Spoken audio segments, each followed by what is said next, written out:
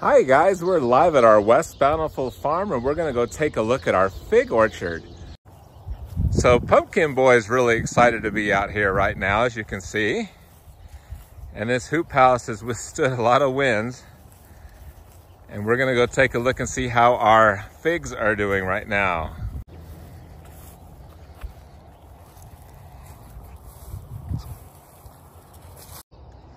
All right, so we've had a lot of winds here. So we're gonna go inside and see how this thing held up to 75-mile-an-hour winds a week ago. Okay, as we go in here, the greenhouse held up okay to the winds. And we see these little tip buds on top. We dig down, it's green right there. So we're very happy to see that. We continue on in here. We see the top is nice and green. We carve down into the wood with our thumb. And it's green. We're really happy with that. So by doing that, we are going to get 2 crops of figs, one in the spring and one in the fall. This is a really huge fig tree. And these come from fig enthusiast Ryan Maxwell. So notice it's green right there. We're very happy. And it's green right there. Big, beautiful fig trees here in West Bountiful. If you take a look at this tree, this is our biggest tree. Take a look at that trunk. It goes way up to the top of the hoop house. These are only 2-year-old trees. Ryan Maxwell, West Jordan, sells really nice trees. And if you listen really hard, you can hear Pumpkin Boy's missing me. All right, so I'm gonna have to leave here pretty quick because Pumpkin Boy needs to go to the vet. I'm gonna have his teeth looked at and he's missing me real bad. Let's take one more look at this fig tree and we better get on our way. Okay, so this tree goes way up in the air. Green top. Punch it with our thumb and it's green. So very good signs. Not a good sign that the wind keeps blowing the openings open. So we need to close those up so we get some heat in here and get these fig trees off to a good start. For those of you wanting to build a greenhouse, winds are absolute heck on these greenhouses. They blow them, and they try to blow them apart. It's really hard to deal with. So if you want to build a greenhouse, you get that thing ready for the wind because the winds are really hard. So the clamps that we put to hold the plastic doors on, well, they're no match for a 60, 70-mile-an-hour canyon wind. So that's a little bit disappointing. As we take a look over here, we can see our plum trees are starting to bloom. Really nice, excited to see some plums. These are elephant heart plums, really good. People love these at the farmers markets. Pumpkin! Our new little boy, Pumpkin Boy, I'd like to say hi to all of you. And he is so happy to be in these videos. We lost our doggy Jigs a couple weeks ago. So we have Pumpkin Boy. He needs to go to the vet. We're gonna have his teeth looked at. Okay, out here, my dad and I planted a lot of fruit trees. There's some really nice Honeycrisp apples out here. Really excited. They bloom every other year. They're gonna bloom a lot this year, and we're gonna have tons of Honeycrisp apples. Humongous pear tree over there is gonna produce another every other year tree. We have cherry trees, there's peach trees, lots of plum trees. Real fun farm here in West Bountiful, Utah. So it is only the late part of March, and we're starting to get a lot of blooms on these trees.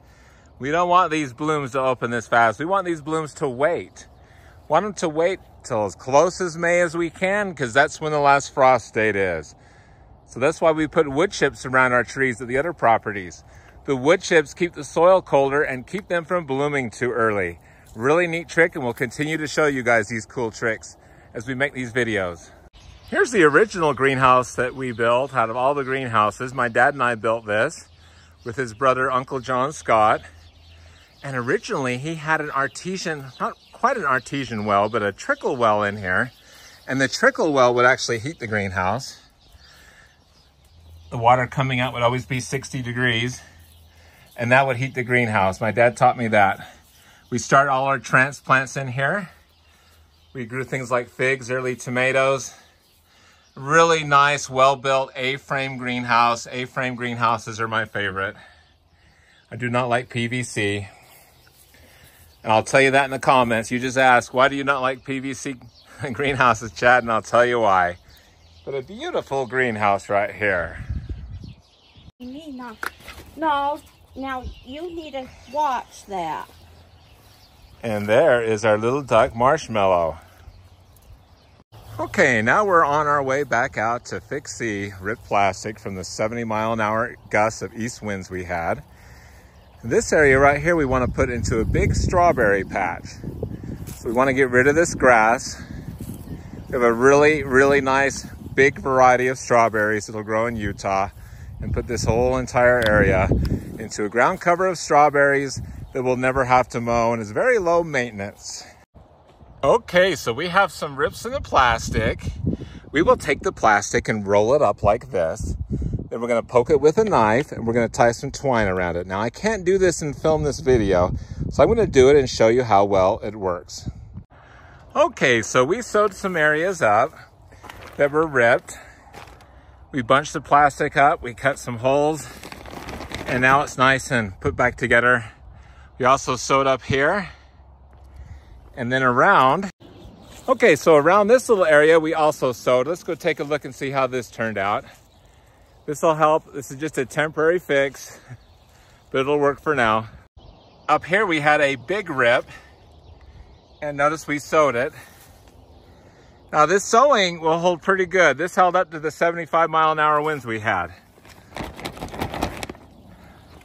And then when we need to, we'll throw another sheet of plastic on it in the future. But that will get it through this year. Live in West Bountiful, beautiful West Bountiful, Utah. Let's take a look at the mountains. Let's go above the V mountain. Still a lot of snow on top of the mountains. Let's go towards Mueller Park.